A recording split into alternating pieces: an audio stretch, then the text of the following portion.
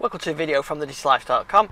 In this video I'm going to show you how I've been playing with some old versions of Windows on my Surface Laptop 2 with running Windows 10 using Hyper-V. So this is a way of going back in time and seeing some of those old versions of Windows. Now you may be old enough to remember them from the first time around, or you may have just heard of them, or you may not even heard of them at all, and you'll see some of the legacy that comes all the way through into Windows 10. So I've tried lots of different OSs, some really old ones like DOS 1, Windows 3.1, and then gone to the 32-bit systems like Windows NT351, which you see there, NT4, Windows 2000. I've also tried Longhorn as well. I'm going to do a blog post to go with this that I've just started doing, which details some of the things that you need to do. But I thought I'd recap those slightly on here and then just show you some of the systems in place. So like I said, I'm using Hyper-V for this. For Hyper-V you need Windows 10 Professional and not the home version, and you need to enable it, which you can do there through add features in Windows, so you can enable that, and that's really all you need. The other part of it is getting the source files. So the source files you can get various ways. MSDN still have some old versions of Windows on there. You can download the ISO, the boot files of the virtual DVDs or virtual CDs of the installs. Some others you may have to be a bit creative to find, or you may have the disks lying about somewhere. So some operating systems from NT4 onwards require a virtual CD. For older ones like this NT351, you actually have a virtual floppy drive that you need, and then you have the installer CD. And for things like obviously Windows 3.1 and DOS just come with floppy drives. So before I just dive into just looking at going down memory lane, looking at some of these operating systems, just one thing that as a tip, a couple of tips that I found to get this working the best way. When you're creating Hyper-V virtual machines, as you can see in my step-by-step guide here, I always use the Gen 1 machines there that supports 32-bit operating systems, which is what we need. I always, on some of the older ones, I gave them 1024 meg of memory and turned dynamic memory off. Hyper-V has this nice feature for dynamic allocated memory. To make things simple for the guest OS, I've turned that off. And most importantly, if you want networking to working, you don't need to use Hyper-V's virtual networking. You need to use a legacy network connection. So let me show you on one that's currently switched off, say this one. Here you can see my settings. So I gave that one 32 meg, didn't do it dynamically, but you have a network adapter. This is a legacy one, I've already done it, but on one that's non-legacy you remove that and then add hardware and add the legacy network adapter in. So after you've built you've gone through the initial wizard here, go through and do that. Go back into these settings and get rid of the normal network adapter and replace it with the legacy one. So here's one that's a later one. So that's the normal one. So I click on remove and then go and add in the legacy one. Okay, another tip that I've got as well is when you're creating the hard drives, the virtual hard drives for these things, always create fixed drives. So say for Windows NT4, create a 2 gig fixed drive, and that's all you need. You don't need the dynamically allocated ones. I've got to say I very much didn't have any success with anything pre NT351. Windows 3.1 and Windows 95 would sort of get up into the operating system mode and would sort of kind of stick. I don't think I've got there. So here, these you can see I've got Windows 1 and upwards, and they would get as far as the setup screen like this, and then it wouldn't work any longer. So, and same with Windows 95. So your luck may vary, but I had trouble with that. So the first operating system I did get up in was NT351. One other really important thing to do is to do this command here. So you go into an admin PowerShell and do set processor the name of your virtual machine, and then this makes it compatible with older operating systems. So make sure you do that and just use the name that you gave it during this stage. So like I say, the walkthrough is full there on thedigital-lifestyle.com, where I've got all the guides on how to do it. But for this video, I wanted to more show it some of the operating systems. So here you can see I'm running NT351. So NT351, 32-bit operating system, which is one of the first ones I used when I was very young, and it was your professional environment as opposed to Windows 3.1, which was just the consumer version of Windows effectively. And really, Windows 10 can really follow itself all the way back to NT. There's elements of NT 351 in Windows 10, and this is the first version. The user interface looks very much like Windows 3.1 or Windows 3.1 for workgroups, that kind of thing. It had networking built-in security, something Windows 3.1 didn't have, admin sort of protection, or admin accounts and that kind of concept, user accounts. And you probably used it with NT351 server, which was had your user accounts on, and this was the client you used. So you could install Word on here, Microsoft Office. You probably get Lotus 123, install Lotus Smart Suite as it might have been at that time. And you can see here you've got like the user manager, and you've got some things like you recognize event viewer. It's grown up a little bit since then, but these are the things that really Windows 10 kind of inherits. Performance monitor, these things. So this is the shell which is running on Windows, which is that sort of Windows 3.1 style. So I installed this by inserting the Windows NT351 floppy disk, a virtual image of it, also the NT351 CD, and a few steps to get this up and running. Relatively straightforward, just the wizard that you run through. Interesting, it asks you to create a default printer at times, and you can still create user accounts and everything else, do the setup.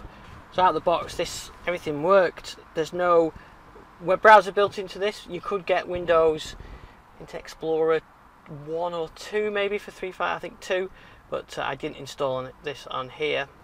One of the issues I did have on this is how you get stuff onto here. You'd need a virtual floppy of Internet Explorer or a virtual DVD of it, and I didn't have those, so so I've left this as is. But it all works, very familiar. Now, what about other operating systems? So the next one I did was NT4, and NT4 again worked as pretty much straight out of the box. You boot from a bootable DVD. It still captures, you don't get the full integration, you've got to sort of capture and release the mouse. There you go, so I can boot into that now. So I booted off the NT4 DVD. TCP was installed by default this time, so it means it could go on the network and on the internet. This is where you've got to be a bit careful now. If you start running these really old machines on the internet, they're prone to being hacked with viruses or whatever, so be warned and make sure you've got your tools set up. But look at that, NT351's just thrown up a IP conflict because I started this one up. NT4 Windows 95 style user interface. It really was a good operating system for the time. Came with professional workstation, which we're on now, and the server versions. And if you had a domain network, you would probably boot off this. So this would be your client machine, and you'd be connected to a domain controller. I did try a few different things like Microsoft Bob, which I'll show in a second. Internet Explorer. How about Internet Explorer 2? There we go. Virtually nothing opens on the internet on it. You can try stuff like Google. Some pages will try and open, most things won't. Internet Explorer 2 and 3 I got up and running on here.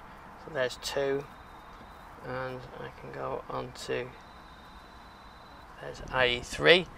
So you can see the change in the user interface when they did IE3. This flat user interface, I remember that being a big thing at the time. A lot of applications copied that flat style with the pop-up. Look at that, you get a warning every time you get a cookie. I'm glad you don't get that nowadays. So there you go, there's a bit of Google. That's about the only thing I can get working on it. But you can see there the difference between IE3 and IE2 that was built into NT351 with Internet Explorer, Microsoft Internet Explorer. I also tried Netscape Navigator. Who remembers that? And let's not make that the default. There we go. No, and not much worked on this one as well. Who remembers downloading Internet Explorer? So who remembers downloading Netscape Navigator? There you go. Not a brilliant browsing experience, but kind of works. Again, this has got that flat style as well. So I think it was about 96 I was using this on my first jobs, and very robust system. No plug and play, no power management, so obviously it wasn't ideal for laptops where you want to suspend and shut it down or whatever. This is wasn't really designed for laptops, so I did see it run on laptops. But so you see, TCP/IP is working, internet's working. I can browse the local network. We've got Inbox. What was Inbox? That was Microsoft's mail tools for Exchange. So that was the Microsoft Mail Scheduling Plus, I think it would have been called, application. So it predates Outlook, the full version of Outlook, I guess. This is what you would have had at the time if you had a mail server on your own network. So it would have been Microsoft Mail Server, not Microsoft Exchange. I do remember playing about with that back in the day. So there you go, NT4. Following on from NT4, the next step up was the very advanced Windows 2000, which is another one of my personal favourites. You can see here Windows 2000 running.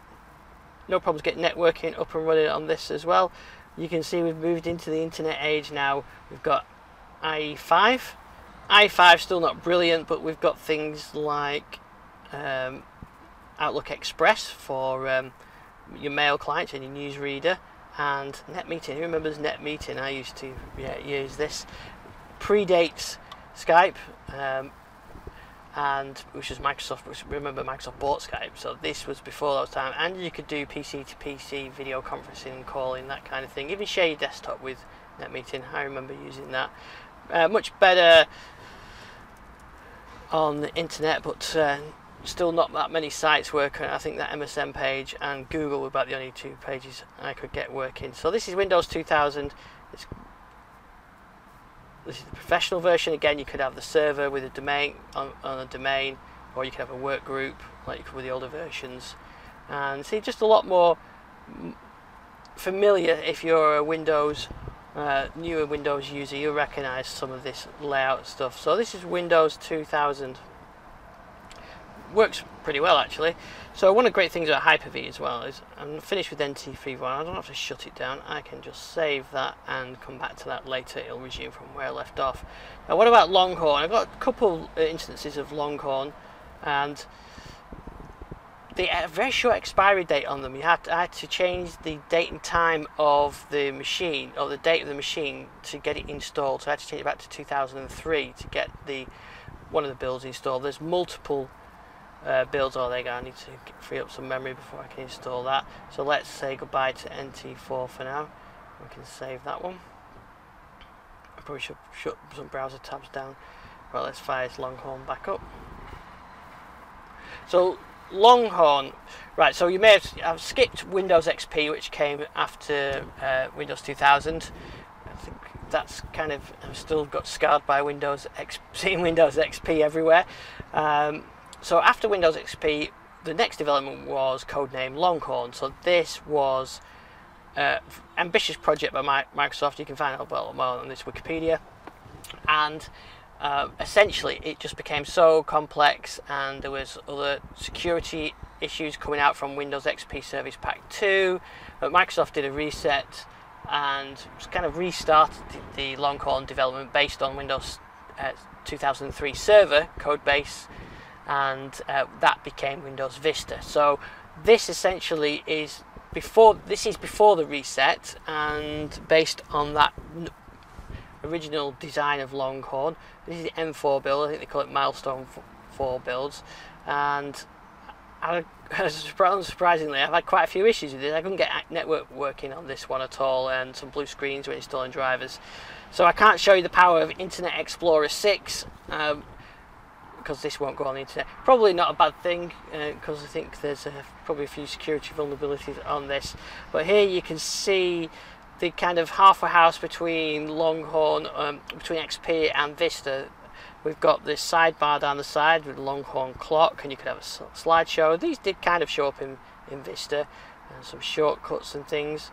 And then you'll see things like, go to my documents, the new way of viewing documents and searching on there, kind of carried over to Vista, but kind of this XP look. There are multiple Longhorn builds available if you look for them at all different stages of development. So you could, what you see depends on what you get on which build. But this does take me back a bit because you kind of see that hybrid between XP and Vista. Even things like some screens which didn't really make it across anywhere. This hardware screen, which is kind of a weird way of viewing at it, but I guess this became the printers and devices screen in later versions of Windows. And here you can see MSN Messenger down there, ready for me to sign in, and Windows Messenger, pre MSN Messenger, and sign in and get chatting with people.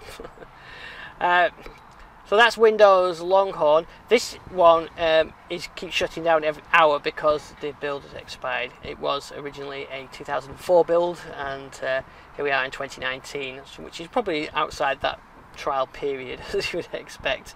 Interesting, this kind of this theme that's installed here as well is kind of XP, but kind of Vista-y. I don't, more XP, I guess, at the moment.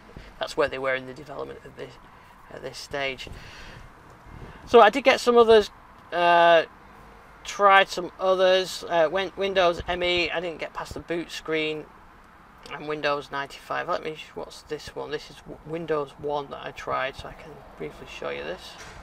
So here we are, this is DOS 3.3, yep, and if I go into Windows and do Win, it should fire up. There we go. This is Windows 1, but you notice this is now crashed this session, so I can't do anything with it. So there you go, Windows 1. And I had the same thing with Windows 95, got up to the start screen, and it would crash as well. So more luck with the 32-bit versions of Windows. But an interesting look back at different versions of Windows and show you how flexible Hyper-V is. I'm also using this for testing the 20H1 builds of Windows 10, next year's builds of Windows 10. So I've got builds going back nearly 20 years worth at least of different versions of Windows on here, all using Hyper-V, running on this Surface laptop too, and running the recording software as well. So follow my guide, which I'm going to put on thedigital-lifestyle.com. I'll get this posted, and you can give this a try yourself. I've included some links of suggested places where you can get some of the things that you might need on here. Oh, I didn't tell you about Microsoft Bob, did I? Microsoft Bob on NT4. It's not really... Let's fire this up. Let me save that one. And we'll resume that one. So Microsoft Bob was kind of like a home, supposedly ease of use front end to Windows 10. And it was like a home environment, and it would make Windows 10 easy. It's like the virtual assistants type thing, but it crashes all the time on here, mainly because I've not got the video driver in 256 colours. I think that's part of the reason. But there you go, I can click on the dog. You might see the clippy thing, you know, where you had that looks like you're trying to write a document, so I can enter the home, and there we go. To make this fully retro-tastic, I've managed to get a blue screen. Sometimes you get in the home, sometimes you don't. So there you go. That's a good way to end this video. Thanks for watching, and I'll see you on the next one.